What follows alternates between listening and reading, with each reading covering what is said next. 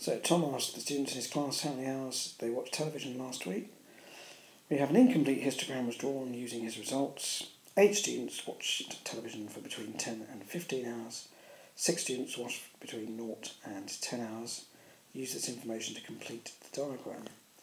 Well, if 8 students watched TV for between 10 and 15 hours, we know our frequency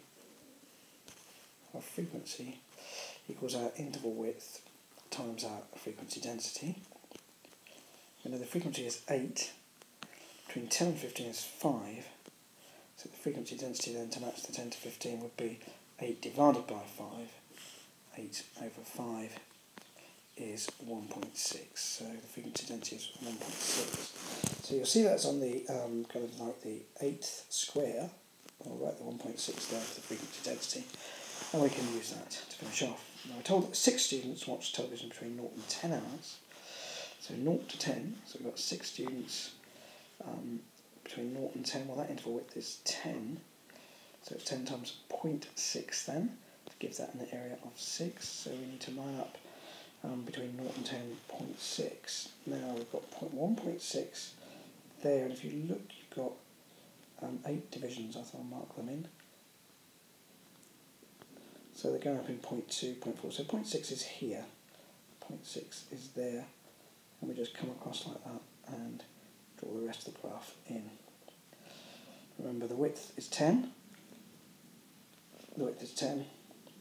The height is 0.6. So just area for a rectangle, really 10 times 0.6 gives us that frequency of 6 students.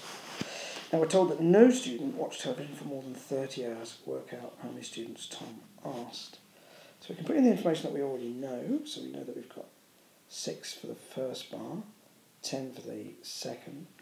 For the third bar, 1.6, 1.4, 1.2. Third bar is 1.2 high, and it's 5 wide. So 1.2 times 5, 1.2 times 5 is 6. So that will be 6 here. And then our last bar, that seems to line up with 0.5 times 10. So it looks like we've got 5 in the last one. You see the width here is 10, and the height lines up with 0.5. So we now know we've got 6, 10, 6 and 5. So our total frequencies, and that comes to 10 and 12 and 5, 27. So he asked 27 students altogether.